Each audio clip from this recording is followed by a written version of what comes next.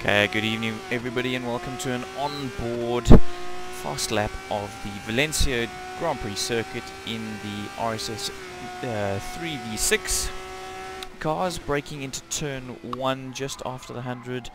A little bit of a lockup as you turn in, but stay in second and plant that power to get a good drive out of the corner, braking just before the 50, downgrading to second gear, keep the car tight through there, and on the power early so you can really utilize this, what is effectively a straight, for as much as possible, braking just after the 100. Don't clip the outside curb too much or the inside curb, it'll throw the car off. And off we go again just before this very hard braking turn. You see I get that wrong there, lose a lot of time on my acceleration out onto the long straight.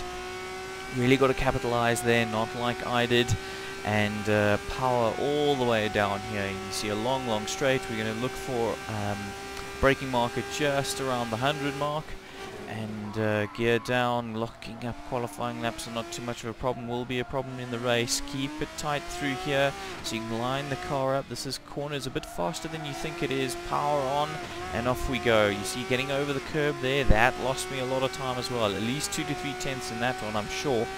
And off we go again down this long straight. I know there's wiggly bits, but it's effectively a straight, braking at the 75. Turn the car in, keep it tight here, keep it tight. You'll gain all the way through here. This section is fun. Through the left, through the right, through another right. Keep the car as planted as you possibly can on the accelerator, and then a short little twisty straight part here. Last corner is quite tricky. Flick the car in on the right, brake as much as you can in a straight line, then first gear and over the line we go for what ends up being a 53.5.